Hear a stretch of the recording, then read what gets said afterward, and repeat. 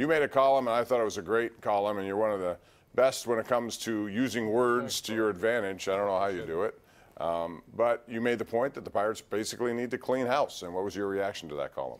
Yeah, I got a lot of reaction, most of it positive. You know, that's not a column I really enjoy writing. I like Clint Hurdle, I like Neil Huntington. I think by and large they've done a good job, you know, over the entire sweep of their tenure here, especially given the constraints of the nutting checkbook. But you know, when teams do what the Pirates are doing now, people get fired. I mean, as I pointed out, I think in that column, you know, no one in town, Mike Tomlin, Mike Sullivan, Jim Rutherford, Kevin Colbert, would survive a 4-24. It's just not done because the other teams are competing. You know, the Steelers set out every year to win the Super Bowl. It's their only goal. So a similar situation with the Penguins that win the Stanley Cup. Not interested in anything else. The Pirates apparently are not, or at least Bob Nutting is not. And unless he does something along those lines, and you know, just to put it bluntly, you know, he's got to fire some people. Some high-profile management people have to be fired. And if they're not, you know, that'll tell you all you need to know about Bob Nutting, and it's that he's beyond shame at this point. Yeah, he's immune. He doesn't. If that's the case, now I think I agree with you, but I also think it will not happen. He owes those guys 2 years each. I think you'll see Ray Searage be sacrificed. You may see the head of the farm team, the scouting director, whatever. They'll make changes there. But as far as an entire house cleaning, I don't think you'll do that, but we'll see how it goes. Based on what we've seen, though, it is deserved. Let's go out to Rick in the North Hills, who's our first caller tonight. Hey, Rick, how are you? Good. Good. I was, wanted to talk about the Pirates and Nutting. The guys just don't want to spend the money to compete and to have a championship-type team. And, you know, they can make all the changes they want with managers, general managers, whatever. And I don't think it's going to matter. I really don't. I mean, it's like, you know, it's like beating a dead horse, really. All right, Rick. Here's the thing that has to change, the development of these guys. If you're going to play this game with, you have a system which no floor, no cap. So that means you have every reason not to spend if you don't want to spend. It gives you an excuse not to spend, and that's not the way this should be. But if that's the case then, and if you really think you can compete, you better not miss on any draft picks. You better bring people in here. And quite frankly, that has been not very good over the 12 years. Yeah, well, that's almost impossible, Bob. I mean, people are going to miss on players. Well, I'm talking about the ones that they've missed on first-round picks. Well, people miss on first-round picks. Not as much as the Pirates have. Okay, but still, it would be a much faster solution is to have a payroll of $130 million. Oh, I agree with that. Yeah. But they're not going to do it because they're not forced to do it. I mean, that's why I don't like the economics of baseball. Mm-hmm. They could sit there and say, we don't have to do anything, right? They could. Where the Penguins and the Steelers have to spend to a certain limit. They have to. I would like to see that the case in baseball. Say you have to spend $120 million in baseball. Therefore, you have to spend $120 million. You can't say $70 million. And you can't protect money for future arbitration cases that are going to come up. We heard that all of this past spring training. Well, we haven't spent because we have future arbitration. That's irrelevant. That does not help this year's team. That's next year and the year beyond. It's always next year and the year beyond. Right, and that's the problem that I have with this team. Let's go to Marilyn in Munhall. What's up, Marilyn? Hey, Marilyn. Hi. I would like to congratulate the announcers on TV and radio for the Pirates. When the Pirates do something well, they commend them. And then when they do something that's not good, like an error or misrunning the bases, they report that, but then they don't dwell on it. They go on.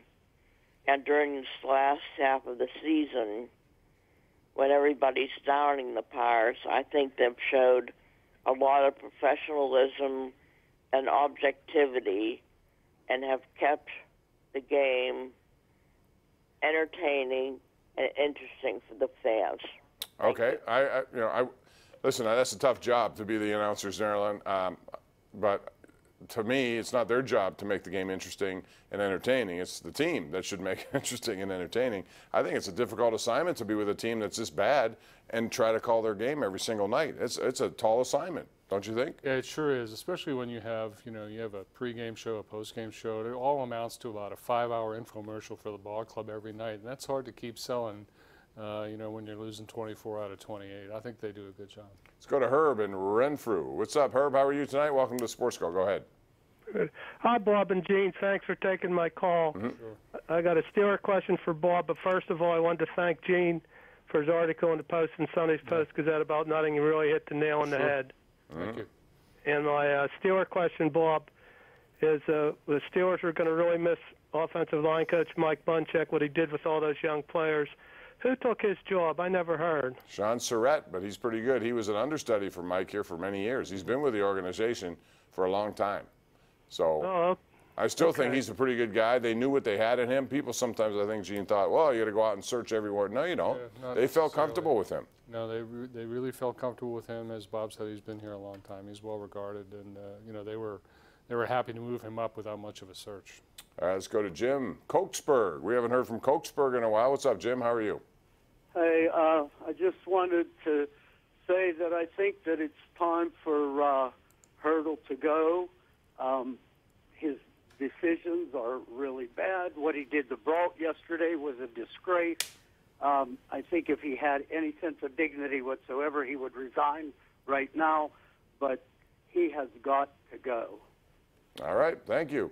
Appreciate your input. Tim on Twitter says, I remember an entirely different person while covering the team in his first few years in his league. I think this is, in regard to Antonio Brown, which, since I brought that up, I'll ask you about Antonio Brown. Good. He lost his case today. He went to the arbitrator and said, I want to wear my old helmet, and I don't care about the safety rules. I want to wear my own helmet. Well, it just so happens that the NFL, along with the Players Association, got together and came up with these safety regulations. Right. So he's going against his own union, essentially. Yeah, I mean, these protocols are in place after a lot of negotiation, triggered by a billion-dollar lawsuit years ago, and only Antonio Brown or someone like him could think that I don't have to abide by these things. It sounds from Antonio's tone that he found out today that, yes, he does have to abide from them. Or he could retire. I guess his retirement is off then. No, he's not going to retire. He needs the money too much. But the question is where his feet heal in time. I don't know if that's going to happen or not. We'll tweet before we go to break here. This is from Kevin Davis to you and me, Gene. He says, regardless of what industry is being discussed, when the owner and the upper management sets up middle management as the rank and file for failure, can the lower level employees, including middle management, be held accountable? I'm not sure I understand that. I think what he's saying is the owner, yes. If the owner doesn't want to help you out, how can you blame middle management? Well, yeah, I understand that question. I mean, it's very possible that Neil Huntington and Clint Hurdle are aware of that situation, that they may feel that there isn't a lot of pressure on them because Nutting knows, he's not giving those guys enough to work with, and there's a general agreement on that. Well, if there's an agreement, there's a comfort. If there's a comfort, that's not good, and it should not be tolerated. That's not what this is all about. Right. Anyway, we're going to take a break here. We have Kurt, we have Greg, we have Mike. We have more calls on the way. This is the Ireland Contracting Nightly Sports Call, 7 nights a week on Pittsburgh CW.